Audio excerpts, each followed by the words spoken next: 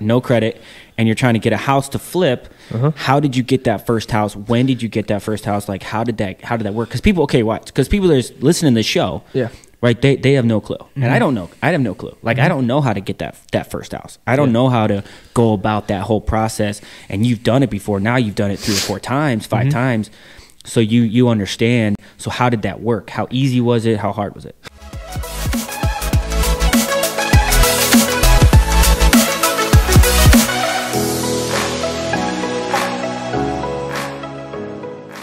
Welcome back to another episode of The Goodall Show, where we learn how to grow, motivate you to grind, and encourage you to give. I am James Goodall, your host. Today I am joined by one of my friends, Joe Woosley, and it is Christmas. We just got done with Christmas. Today is New Year's Eve. A lot of big games today. I think we got Cincinnati and Alabama. I think we have Michigan and help me out, Joe. Michigan and... Man, I'm not sure, brother. Michigan and Georgia. Michigan and Georgia today. So when I upload this tomorrow, we'll know who won those 2 games. But we went to St. Louis for Christmas. Hope you guys had a good Christmas. We went to St. Louis, where my wife's grandma's from, and then Joe's wife's grandma's from.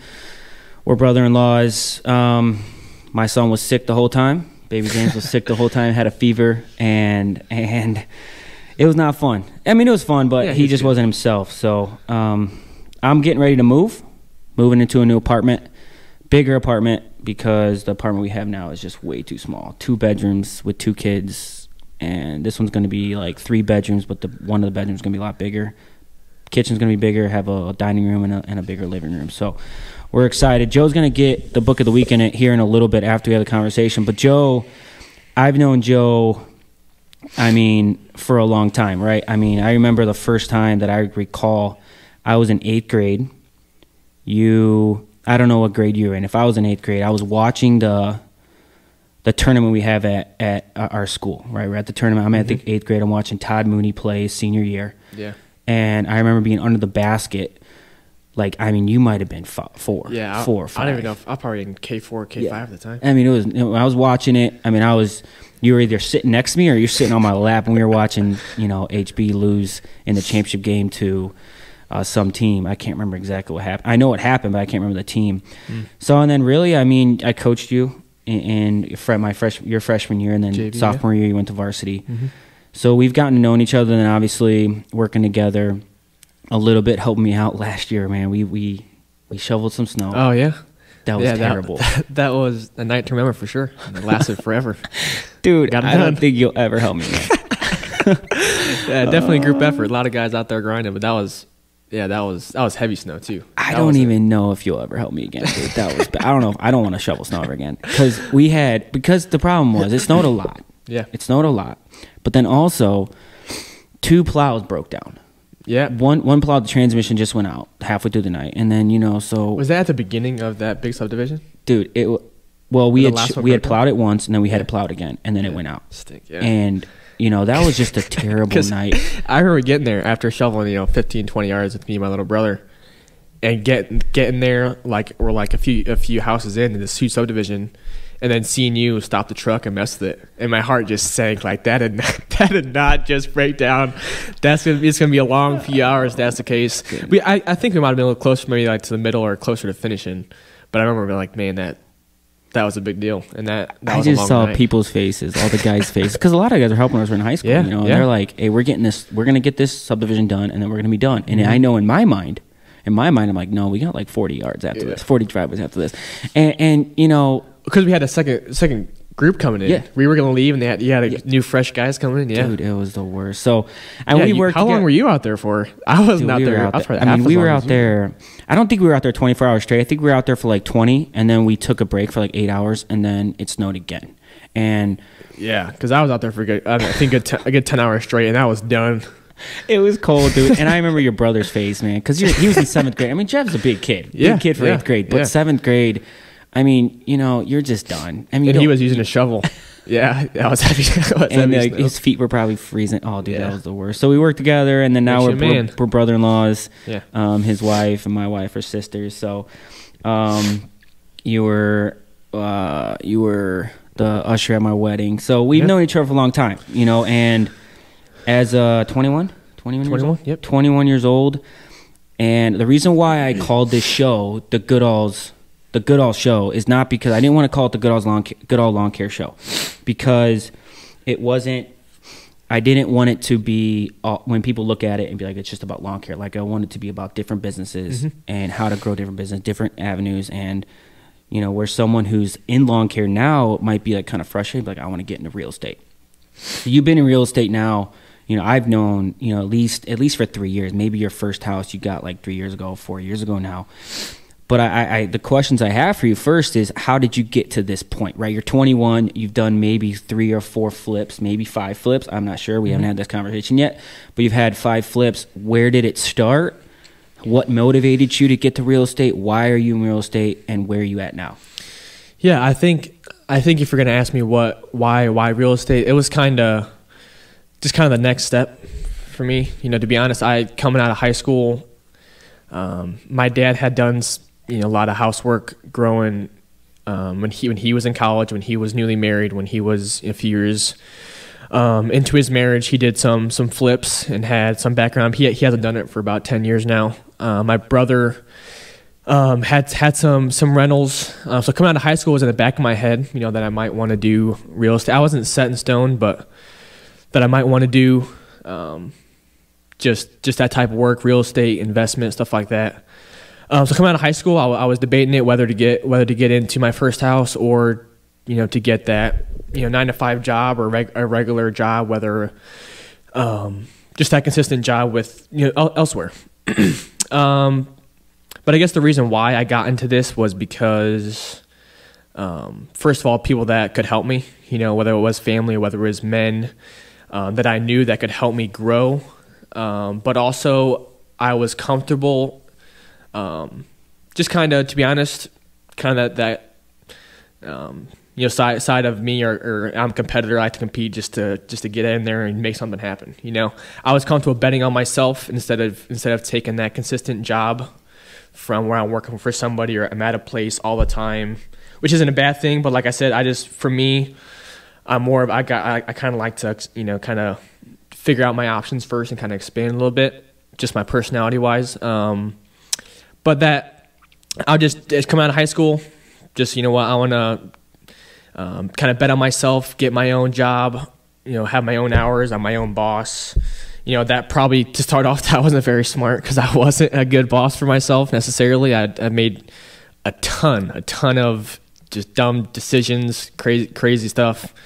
But I wanted to bet on myself, and I wanted to have fun doing it and learn a lot doing it. I thought that was my best opportunity. So that's why, to begin with, that's why I chose to jump into real estate. Yeah. So, okay. So you're at that point, I mean, you're right out of high school at 18. Yeah. Right. 18 years old.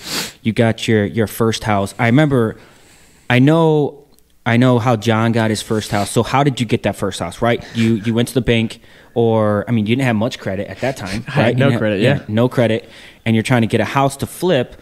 How did you get that first house? When did you get that first house? Like, how did that work? Because people, okay, watch. Because people that are listening to the show, yeah, right, they have no clue. And I don't know. I have no clue. Like, I don't know how to get that first house. I don't know how to go about that whole process. And you've done it before. Now you've done it 3 or 4 times, 5 times. So you understand. So how did that work? How easy was it? How hard was it? That first house I found on Craigslist. Okay. Nothing special about Craigslist. Anybody can find a house on Craigslist, first of all. But I found a house on me and my dad. My dad helped me. My dad practically walked me through that first one, to be honest with you, out of high school. My dad had talked a few months before graduation and getting into it about, you know, he never wanted to force anything, you know, on me that I didn't want to do. He made sure that it was a decision I wanted to make, and we talked about it. And I ended up coming to the conclusion myself that, you know, I want to do real estate. So I jumped in, and me and him looked for a house for you know, a few months. You know, looked at a few in the area, a good month and a half to looking for, driving around, looking for houses, looking on certain sites. But we found it on Craigslist. So we found it there, and that first one, as far as financially, like you said, I had no credit, and I didn't save up, you know, 20 grand out of high school. That first one, my dad, he had saved us some money. He let me start out with his money. And even today, you know, a few years into it, my credit still isn't that good, and I still use not my dad's money, but investors' money that I've grown a relationship with, and I have a reputation with. Whether it's men that I know, work with, or investors that I've just by word of mouth, we've gotten together and talked about a few things, and now I use they're an investor, and I use their money. For the most part, some of my own is in it now, but that first one. My dad helped me out a ton. You know, he helped me find the house. We found the house together. He let me use some of his money to get that house. And do you want to go in detail about that first house at all? Because that first house, I remember. If the first house is what I'm talking about, that's the hoarder, right? Yeah. The hoarder. Yeah. Okay, so I mean, we could talk. We don't have to go in detail about a specific house or whatever. But I do remember. For back up, what you said there was. You hear the statement all the time. At least I heard all the time growing up. Like, it's not about what you know; it's about who you know, right? Mm-hmm. Yeah, and building that relationship. So people, well, first of all, you got to grind. Yeah. You have to like be a hard worker. So people would like if someone's going to give you 15 grand to invest in a house, and another person's going to give you 15 grand. Like, you have to be trustworthy. Like they have to look at you like I trust this guy. I believe in what he's doing. So you have to build that relationship, but then also build your work ethic and get to know people. And having a father, right, that helped you out too is huge. I mean, because some people don't have that advantage, but then some people do, and they want to do their own thing. Yeah. You know, so, but you know that's the one thing you said. But then I remember that. I mean, you could tell the story about this first house you got, but I just remember you telling me. I mean, hoarder. That first house. I mean, you see the shows hoarder. The hoarder shows and whatnot, and I had too. You know, honestly, I thought, to be honest with you, like I thought, man, that just it's for TV, it's for show, it's for just to make another buck, another TV show.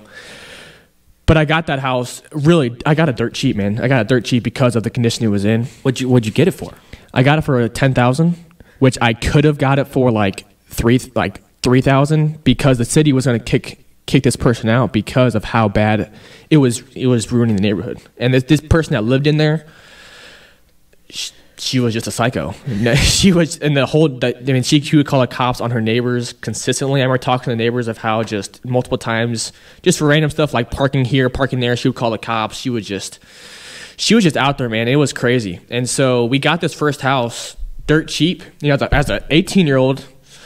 I mean, I got this house for 10 grand. I'm like, that's dirt cheap, and it needed work. It needed work, but 10 grand, like, to me, it wasn't a terrible neighborhood. No, but 10 grand, like, when I was in high school, I'm like, dude, you can't buy a house for $10,000. Yeah, and then you're saying, dude, I could get this for $4. After I bought the house for 10, I talked to some of the neighbors, and they knew that she was going to get kicked out by the city. The house was on the demolition list. That's how bad it was going to be torn down and just get rid of. That's what the plan for the house was. And the city gave her a certain amount of time to get kicked out. And as an 18-year-old, I didn't do much research. I should have done more, to be honest with you. $10,000 is still super cheap, but I could have got it for $3,000-$4,000. The person that was selling the house for, wholesaler and was, got her, a few more thousand than she could have. But I mean, we talked them down from, 17, 20,000 at 10,000. I thought, like, oh, awesome, which is still 10,000 is cheap. But hoarder house. I mean, we're talking about anything you can imagine. I mean, we got papers, clothes, VCR tapes, food. It was 8 dump trucks, right? 9 to 10 30-yard dumpsters. The biggest dumpsters we could get from the dumpster place. And this wasn't a huge house. It had a downstairs, a basement, it had a main level, and it had an upstairs. Okay. And 9 to 10 dumpsters. And that took us a week with 5 guys to clear that stuff out. Dude. You were in a room for hours. And there's like nothing. There's like nothing that was good. Rough. I mean, there was some stuff. This is where it gets like this first house was just a journey, man, because that cleaning out the house, that lady, we had trouble getting her out of the house because she was attached, because she had to keep everything. And it was a bad situation. I mean, her husband had passed away 5-10 years ago, and she couldn't throw anything away. She had to keep all of it. But we had a hard time getting her out of the house, and we pushed back closing like a month because she just would not get out of the house. She couldn't get her stuff out. She could, but she did not want to. But we had this contract, and I was there. So I showed up the day that we gave her an extra month, and I showed up the day that we're going to start work. and we're starting throwing all that stuff in the dumpster, and she shows up and she just starts going crazy. No. She starts going ballistic, which like the show Hoarders. yeah, dude. If I recorded that, man, it was just crazy. It was just she was going nuts. She was grabbing stuff from our hands, reaching out. She was in the dumpster, grabbing stuff out of the dumpster. No way. And I thought about calling the cops, because I mean we have this. This is my house. We have this. I gave her an extra month. It was some of the most stressful times, because we're there for 2-3 days and she's on our back consistently, and it's a hard decision to make, because it's her house. You want to be a good person, but at the same time, like, dude, I'm every time I let you stick around, like, it's going to take longer. Costing me money. It's costing me, exactly. Wasting our time when we're here ready to go. But cut a long story short, I mean, that took us a week, 2 weeks to clear out that entire house, and that was just. Okay, so you clear out this house. Yeah. Took you 2 weeks. Yep. Right? And then you have, from start to finish, right? There's a lot of things that we don't have to go into it, but there's a lot of things that came up from the city. Yep. There's a lot of things that just dragged this out, where it took you, like, a flip maybe will take you 3 months. 3-4 months, you know? But this took a year and a half, Took right? Took a year and a half. Yeah. Took a year and a half. Half that time, half those 5-6 months was getting, since I was so young, getting the name in my house, getting the house in my name was an issue with the city, because it was on the demo list. A lot of hoops you had to jump through there. Stuff with the city, stuff with the bank and financial wise. It took like 5-6 months to get stuff figured out, and that paperwork process and stuff through was just a nightmare. Especially, I think, most in part because I was so young. They had a hard time just dealing with that, and I had to jump through certain hoops. So 5-6 months dealing with that, and the rest, the other year was literally working on the house. And you were working on it basically by yourself, or did you have other people help you? No. Yeah. I mean, 80 to 90% of it was by myself. And you were in college. And I was in college, right? Yeah. And I'll mention this. I did not pay myself anything from that first house. I didn't take a dime from it until I sold it. So that whole year and a half, I'm not getting paid for this house. Nothing. I'm getting paid $0. So I'm taking side jobs. So what that means, right? Let's stop there. Like, if you, like, now, if you were to buy a house, right, every time if you would spend 5 hours working that day in the house, you would pay yourself $15 an hour or whatever it is. And then, so it's like your job, and then you make money on the flip, right? Is that correct? Yeah. And now, honestly, I haven't done work now for a few months, a year. Maybe in the summertime, I might do some stuff because I enjoy that type of work, But yeah, I mean, right now I get paid and I manage a lot of stuff. I know all the projects we have going on, so I get paid for managing it. But at the time, I was managing it. I was working with the finances. I was doing the work. I was doing everything, and I was getting paid $0. I was not taking anything. So I wanted to hold that payment off until the end, so I was done and finished. Then I could relax. But I wanted to keep that, that treat or that prize at the end of the finish line. But it was just that first one, man, was something else. So yeah, and really, like, it sucked. Yeah. At the beginning. I mean, during that time. But when you look back, I think you're like, dude, how much stuff did I learn? Like, I learned so much stuff. I'm never going to go through that again, if you're 18 and you have this house that you're fixing up, and you've learned now, it's like, I sold the house, I made a profit on it. You don't have to go into detail how much you made, but you made a profit, and you look back, like, how many hours did I spend on this house divided by how much I made? I mean, I'm probably making $7 an hour, maybe something like that. Dude, that's exactly what I made. Really? After that first house, spending a whole year on the house, and what I made off it, by investment standards, it wasn't a very good investment. It was okay. Wasn't great. But after all those hundreds of thousands of hours I literally put in the house by myself, I did the math, I made like $7 an hour. Yeah. Which, like, but when you sell the house, you get this check. Yeah, it was nice. Like, I'm glad I didn't take any money from it, but looking back, I mean, come on, I don't pay someone to dog sit my dogs for $7 an hour. I mean, I'd pay them more than that, so it's kind of like, but I'm glad I saved it to the end. That was. Yeah, and I mean, the biggest thing with that is, like, we've done jobs for landscaping and mowing where we look back and we're like, the only thing we benefited from that is learning, like, what not to do. That was, we didn't make any money. No. We by the time we paid everybody, by the time we paid insurance and gas and everything, we made no money, but we learned so much. So now, how many houses have you flipped? Man, I was trying to think while you were saying that. I think it's been closer to 7 or 8. We have a few going on right now. So these past 3-4 years, I've gotten slowly, after that first one, I got another one, and then we got 2 at a time, then another 2 or 3 at a time. So I think it's been closer to 7 or 8. And so now you're not really doing the roof. You're really not doing the drywall. You're not painting. You're not doing the flooring. You're not doing any of that. You have other people doing it, and you've learned so much that you know what to investment. Like you said, man, that without that first house was essential. Like like you said, it stunk. The first the little giddy optimism you have at first, like, oh, this is great, this is my own thing. But a few months in, like, man, this is the worst, you know. But looking back, you know, that was tough. That was just being in there. It was just, man, I need more money. It's taking a lot more time. You know, I'm an 18-year-old kid. Like, I got to figure stuff out, you know. But looking back, like that still helps me today. You know, learning stuff from that first one. But yeah, that first one was definitely essential. I think I forgot your question. Did you ask me questions? No. So the question, I guess the question I have now is, during that time, right? Because there's people like who have a lawn care business that are watching this or whatever, and they're like second, third year, fourth year of business, and it sucks right now. Like, it's not like how it is for me, where everything is going smoothly.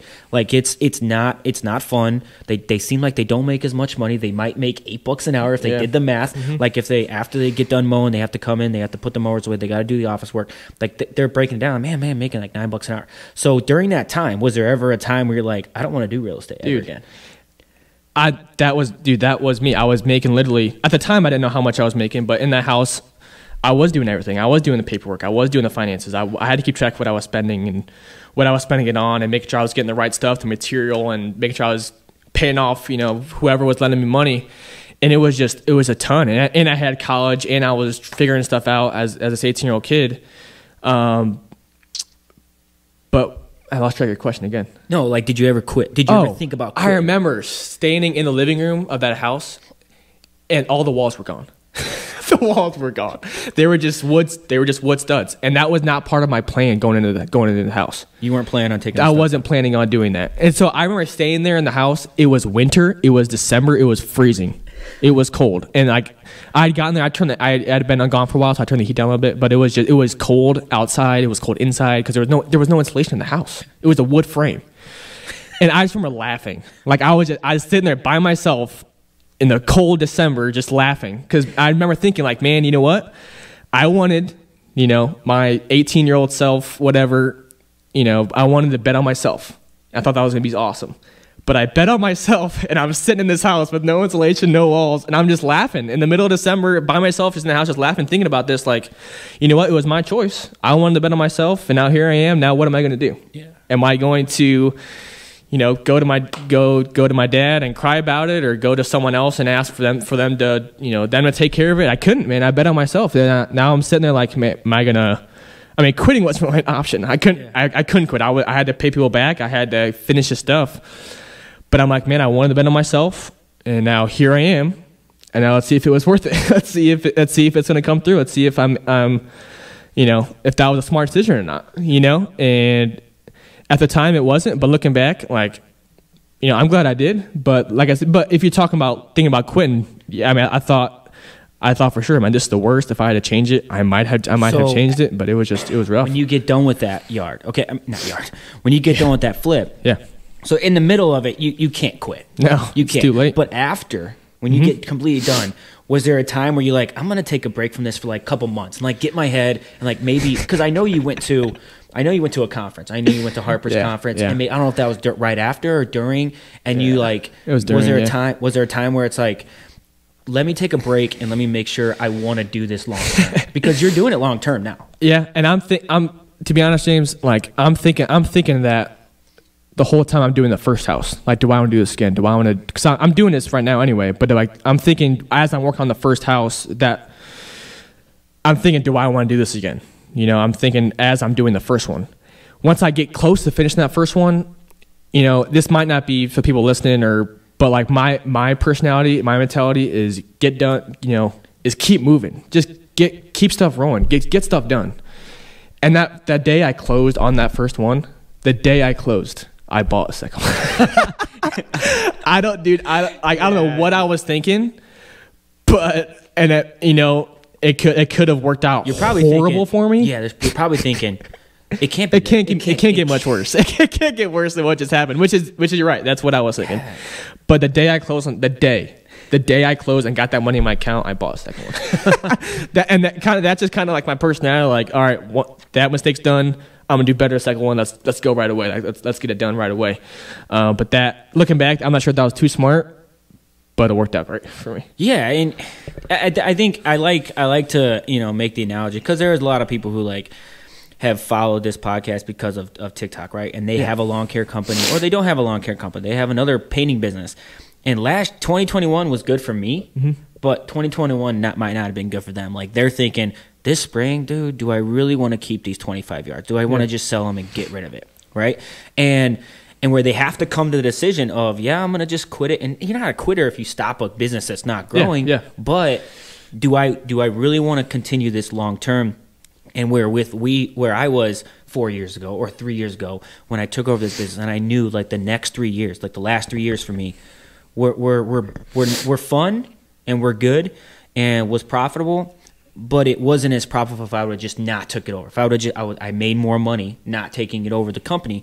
So you had to come to a point where there was times that first year where I took over, the second year, I'm like, dude, is this worth it? Like, is this worth it? And for you, dude, you it was terrible. But you're like, dude, I didn't know that story. I didn't know you, as soon as you closed, boom, the next day, you just bought a new one. Yeah, man. And the thing is, dude, I made, looking back, I made a mistake, but I could either live in that mistake for the next few months and like, do I want to do it, go back and forth and live in it and make it worse? Or I'm like, you know what, forget it. Now let's make that mistake, make this one the best, so I kind of like, you're just 3 months behind. If you would have waited, close on it, I gotta wait 3 months. You'd be 3 months behind. Yeah, and that goes for any mistake you make, whether it's business or not. You can, I just thought you can dwell on it and kind of, but stick with your decision you made at first, because I believe that's what I wanted to do. I made a mistake, so it's kind of testing my strengths. Life's kind of testing me to see if I want to do this or not. But I just continued. I continue just to jump right into it. Yeah. That's just what I and that just reminds me of literally shoveling snow at Lake Guilford, bro. Because at the time, I can't just stop shoveling these people's driveways. Yeah. Like, they have to get done, no matter if the plow broke or whatever. You sign the contract, you sign whatever. Yeah, I got to do it. But moving forward, I don't want this to ever happen again. So how do I fix it, and how do I learn from it? All right. So basically, one of the last questions, like, what would you? Okay, someone who, because me, I'm 31 years old. My goal, the reason why I have the lawn business, to take the profits eventually and use it to get into real estate, use it to be set up long term where there's a passive income assets coming in. So someone who's 18, 19, 20, 21 who wants to get into real estate, you learned how to do it. Is there any podcast? Is there any books? Is there any people that you listen to? Or how would someone who's 19 or 20 get into it? And would you recommend it, getting into it 19, 20? Yeah. So I'll go back to what we said at first. It's not about necessarily what you know, but who you know. As an 18-year-old, I knew nothing. Zero. I knew nothing. I helped my brother. He had a few rentals. I helped him do work on it. But as far as the real estate part, I knew nothing. So it really was about, and my dad helped me out. That was helpful that we lived in the same house. But now there's 5 to 10 people I could go to that can help me. That it's about who I know, that whether it's money, whether it's advice, whether it's finding a property.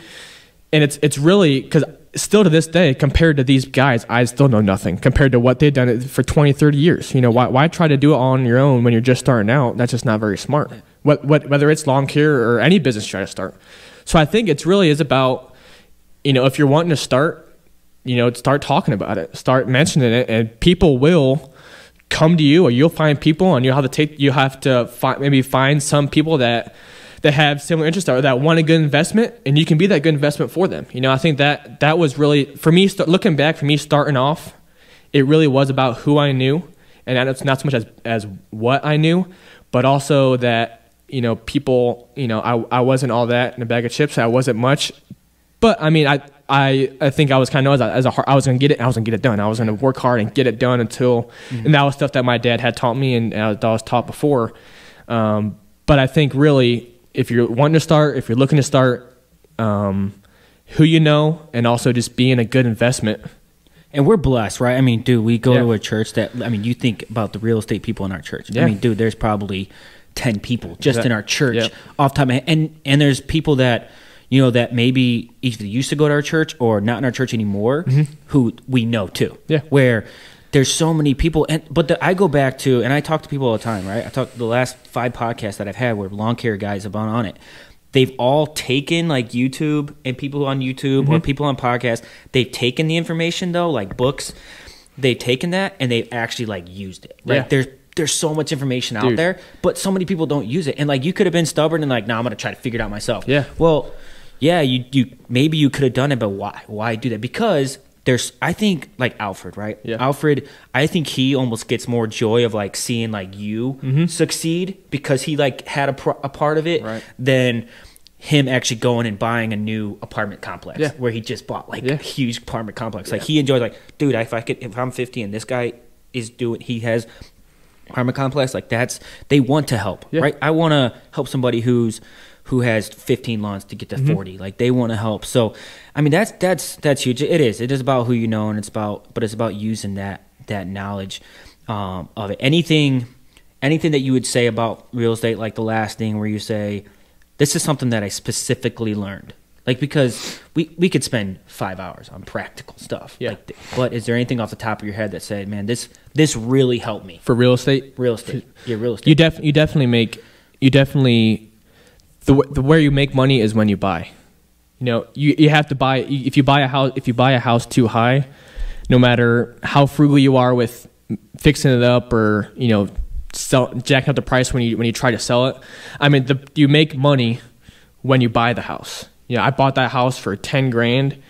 You know, I ended up selling it for a lot more than that. But if I would have bought it, you know, at 4 Just where I imagine if you could bought it have, for, yeah, you know, like 7,000 more. that's where, and I talked him down from 20 to 17 down to 10.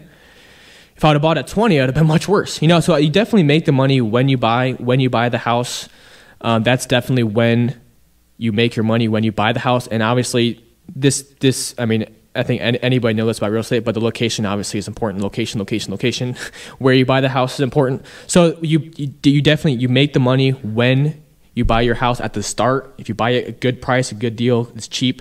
That's when you're making money. Yeah, and when you're talking about that, it's like in my business, the way you make money in lawn care is by pricing the job right. If you don't price it right, it doesn't matter how fast you mow the yard. You're not going to make any money. You have to be dense. You can't be driving 10 minutes away. You can't be driving 10 minutes, mow this yard, drive 10 minutes. You're paying guys to drive for half the day. Yeah. And then, right, those two simple things are crazy. And then the equipment you have, right? If you have a push mower that doesn't work, you're not going to make very much money. So those simple things. But I've heard that with real estate before. Snowplow doesn't work. Yeah, exactly. Snowplow breaks down. Have it do. It doesn't matter how fast you can shovel. But like with you, I've heard that before. Like some people think, man, real estate is all about these simple tricks, like crazy tricks that are secret. No, you have to buy a house where and it's harder right now probably to buy a house that's but a good it buy. goes back to who you know. If you know the right people, they're going to find you the right stuff that, you know, they're looking for. Yeah, like that guy I said before, Alfred, like one of our friends and one of the people in our church, he gets probably houses sent to him all the time. Right. Hey, Yeah. I wanna buy this house. Yeah. But he probably, it's probably not a great deal for him, but for someone like you or for someone like that who doesn't have to do 40, he's looking for, it works out for you. Exactly. So making the money on you buy is, I've heard that before, but I think that's the core of it. That's like one of the principles. You cannot pay too much for it. Yeah. I'm just imagine if you would have bought it for $3, that's $7,000. Right. Yeah. Hey, look, I mean, I have a list of people that I want on the show. You were one of them. I mean, we've known each other for a long time. I have you got a book here. I asked them to bring a book. We recognize a book of week. Last week we talked about the new gold standard. I told you one of the guys I want to have on the show, Dave Reddick, who has a yacht cleaning business. We talked about that in Christmas. That's crazy. I didn't know that. Yeah. Yeah, a huge cool. yacht cleaning business, boat cleaning business, full service. But he recommended this book, How to Take Care of Your Customers. And not everybody needs this book. I'm sure in real estate you don't like. It's a good book to read, right? But I mean, you know, as in you're not dealing with customers every day like you know some people are.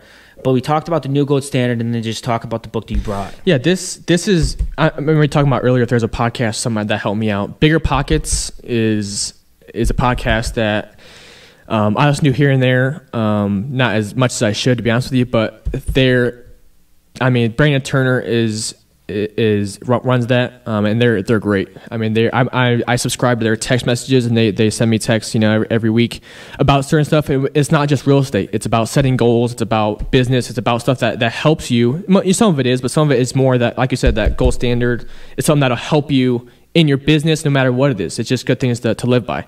This was on there. It's a Strengths Finder 2.0. So I don't know if you want to show that or whatnot, but that.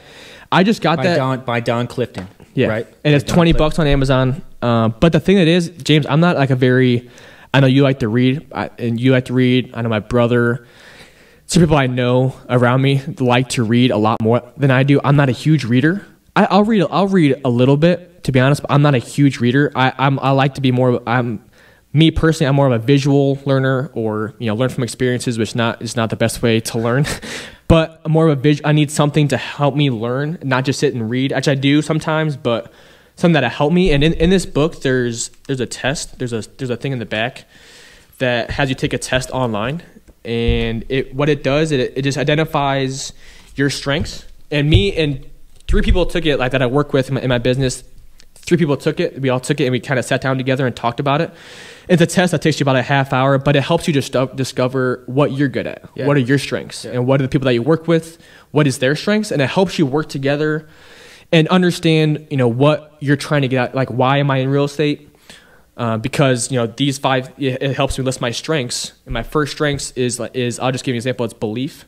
And I love, I have a core belief in what I'm doing, and I want to help my family. I want to help build that. So real estate helps me. That's one of my strengths, is that belief in real estate helps me fulfill that strength that I have. It just helps you, helps the person that you're working with. And I think it helps a company too, right? Yeah, like all the leaders of the company. Well, your strength is this. Like, I didn't know that, right? Mm-hmm. So you could actually do a better job of talking to customers than me, because my strength is not. Or you're better at leading people to get a job done. Mm-hmm. Dude, that's huge. Because I think you mentioned that book, or maybe your brother mentioned that book. And that's you. So your biggest strength is belief. Is there a second one? Why I do what I do? Belief. Man, one of them was competitive. Which is but it helps you identify your strengths, but also how to. And also your people you work with, identify their strengths, but also how to deal with people that, if your strength was competitiveness, that's number 1. It helps me deal with people that, or help people that have that strength. Yeah. But people that also, they know my strength, they can adapt what they send me my way, or what problems come my way, they can help me adapt. And, it just helps know who you're working with. Yeah. And kind of, cause that recently, like I said, I've had this book for like 2 weeks, and going over it, reading it, going over it with people that I work with, has honestly, man, there's been 2 goals already that right away from this book that have popped up into my head that we're going to pursue. Yeah. Because of, this is my strength, so let's pursue this in this way. And that, I feel like that really helped me. Like, it's not a real estate book, it's not a lawn care book, it's a personal book that can help you with others. Yeah, and that's the thing, going, right? Like, I don't think I've ever read a book on lawn care. Yeah. There's not very many. Right. Yeah. Maybe I should write one, but I don't think you don't need to. Like, there's real estate books out there, but drop a comment if you think James should write a lawn care book. I'd be all about that. I would read it. I would take it. No, that would take too much time, man. I was talking to someone. I think it was Freddie DeAnnie. He's like, yeah, I wrote a book. I was like, I would never read it. But I mean, so yeah, I like books. I like reading. And some people, they're going to be shoveling snow this winter, and they're going to listen to music for 8 hours while they're shoveling snow. Like, why? Like, you can listen to music. I listen to music a couple hours a day, but like, I listen to podcasts. I listen to books. I just got done with a book about Dollar General, how Dollar General started, and it was a family-owned business, so it's kind of recognized with me.